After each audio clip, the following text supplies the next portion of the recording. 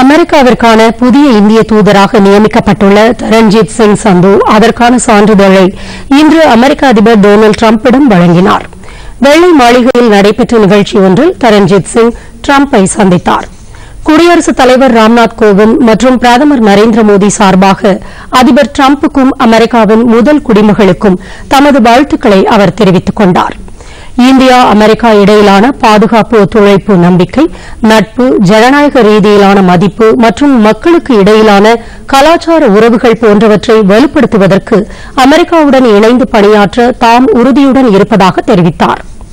முன்னதாக 1997 முதல் 2000 வரை அமெரிக்காவிற்கான இந்தியாவின் முதல் அரசியல் ரீதியான செயலராக இவர் பதவி வகித்தது குறிப்பிடத்தக்கது.